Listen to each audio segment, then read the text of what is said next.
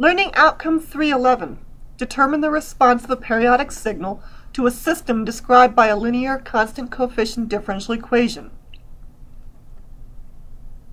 Since the beginning of this course, we've been talking about having a system where the input is x of t, our system is described by h of t, and our output is y of t. Starting at the beginning of this chapter with Learning Outcome 3.1, we introduced how if the input was a signal that was a complex exponential, the output would be that same complex exponential scaled by an h, which is a function of the frequency in that complex exponential. Through the property of linearity, the scalability property of linearity, we can scale that complex exponential by some constant, and the output will be scaled too. We can scale another complex exponential by a different constant, and that output will be also scaled by a different constant. And we can apply the additivity property of linearity, and we can add those two signals together on the input, and we'll add these two responses on the output. Taking that to a larger set of complex exponentials, we can add an infinite number of those complex exponentials, each with a different scale factor, using the letters a sub k from our Fourier series synthesis equation, which we talked about in Learning Outcome 3.2, and using these a sub k's instead of the capital A and capital B from the previous screen. The output, through the same reasoning on the previous screen, will be that same complex exponential, each one scaled by an h of j k omega naught, and then by linearity, the scalability property, we have our a sub k's coming over from our input, and we have the summation coming over from our input. Learning Outcome 3.4 introduces methods of calculating these a sub k if we have a trigonometric signal, and Learning Outcome 3.6 introduces how to calculate these a sub k if we have any other signal that's not a pure sinusoid. This learning outcome uses a lot of other learning outcomes as prerequisites. It brings everything all together. Review those other learning outcomes if they're not fresh in your memory. We can take this output and we can combine the a sub k and the h of j k omega terms and call it a b sub k, because they're both dependent on k. B sub k is just another name, and that b sub k is the product of a sub k and h of j k omega 0. We're going to use that a lot in this learning outcome. Let's work on an example. Take x of t as cosine of 3t, a relatively simple periodic signal. We can use Euler's expansion and write it as the sum of complex exponentials. That's Learning Outcome 3.4. We can take a differential equation, a linear constant coefficient differential equation, and we can determine what our h of j omega is. This was in Learning Outcome 3.10 video, this particular differential equation which gave this particular h of j omega. Review that video if you're not sure how to get this h of j omega from this differential equation. This h of j omega, if we evaluate it at the frequency of this complex exponential, evaluates as described here. We substitute the value of omega in, omega is 3, work out the algebra, simplifies out, and then probably using your calculator, you come up with this value here. We always want to write these things in polar form, using the exponential notation. And remember to use radians for the angle. At the negative 3, we substitute the negative 3 in, very similar, and through a similar set of algebra, we'll come up with a similar answer.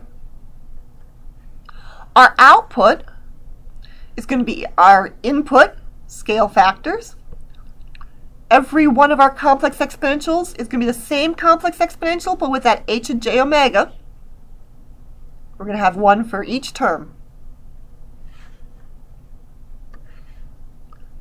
Those h of j omegas, remember we want to write them in complex exponential form.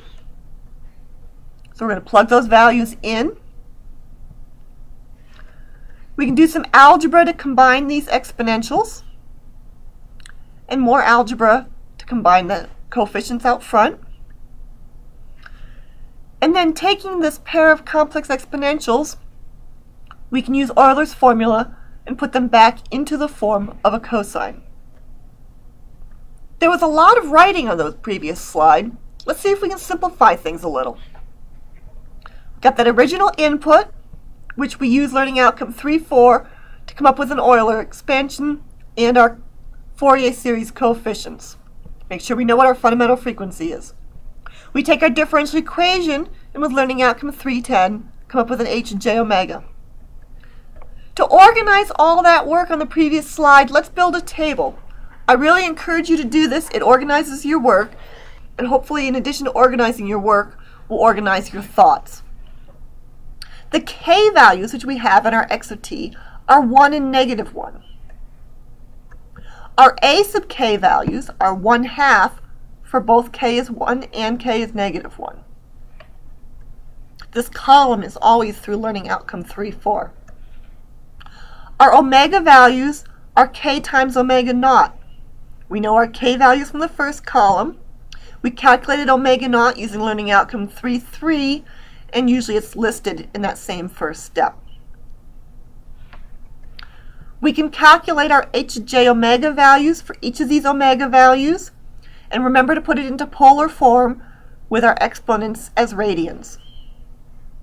That's just substituting these omega values into our h and j omega. We can calculate our b sub k values. That comes from the product of a sub k and h and j k omega naught. Remember, we're going to multiply the magnitudes and we're going to add the angles. In this case, the 1/2 had no angle, but we'll see that in further examples. We then use our synthesis equation for the output, where we call our coefficients b sub k. We can write things out as a sum of complex exponentials. Do algebra to combine the exponents. And again, use Euler's formula to turn it back into a cosine with learning outcome 3-5. There's still a lot of writing on this slide, but hopefully things are a little bit clearer now.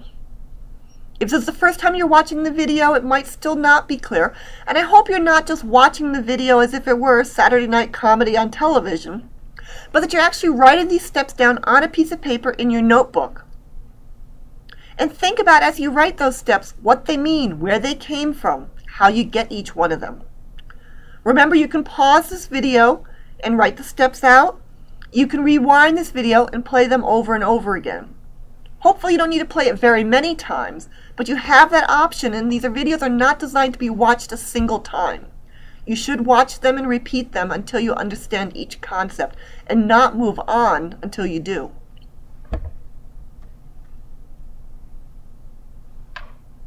Let's take that previous example and just look at the answer for a minute. That answer relative to how it began. Our original signal when we began was a sinusoid with some scale factor out front and some phase inside.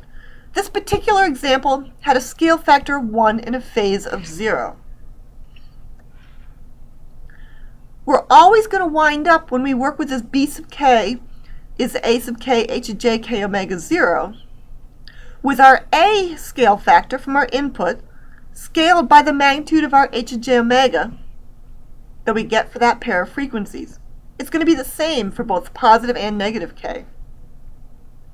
We're going to have that same trig function. We're going to have the same frequency that we started off with. And then the phase from our original input is then going to be added to by the phase of our h and j at the positive omega. This is a simplification. It will always happen. Use this in future courses and use it here to check your work. But I want to see all the work that we did in the previous 2 slides on anything you submit in this course for this sort of problem. But this is a nice conclusion that comes from those methods.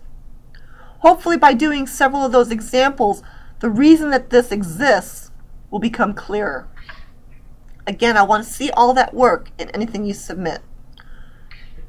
This is always a case of multiplying magnitudes and adding angles. Let's try another example. This was the example from the video for Learning Outcome 3.4, and this example was also used in Learning Outcome 3.8. You've seen this before. This differential equation we had on the previous slides from the first example, and this differential equation again was from Learning Outcome 3.10 video. We come up with an h j omega as written here. We're going to create that same table, always these 5 columns.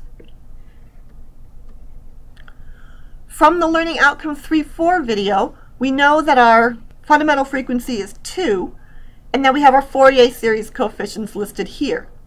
We can now start populating that table. The first 2 Fourier series coefficients are for k is 1 and -1, and then we have 2 and -2, and finally we have 0. The a sub k values that go with them are 1/2 and 1/2. Minus 3j over 2 and positive 3j over 2. I took these nasty j's and rationalized these terms. It's a lot simpler that way, a lot cleaner. Please rationalize all your complex terms. And then we have an a sub k is -5 when k is 0. Next we calculate all our omega values. We know our omega naught is 2. We just take the product of our k and our omega naught value, and we get all these different omega values. Next we take each of these omega values, substitute them into our h j omega, probably type it into your calculator, and we come up with an h j omega value for each one of these omega values, and we put that into polar form, again with our exponents in radians. We calculate our b sub k as the product of our a sub k and our h j k omega 0, the second column and the fourth column. We can then use these b sub k's in our synthesis equation to write out our y of k as a sum of complex exponentials.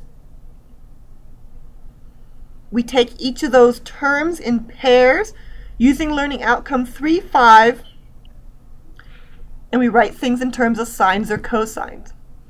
If we've written all of our h's and a's in polar form, therefore our b's in polar form, we're going to wind up with a cosine even if we started with a sine. We like to write things in cosines. Again, there's a lot of work here. Work the steps out. See where each thing in the table came from, and that you can make each of these calculations, particularly this h of j omega. Figure out how your calculator works and that you can get those same numbers yourself.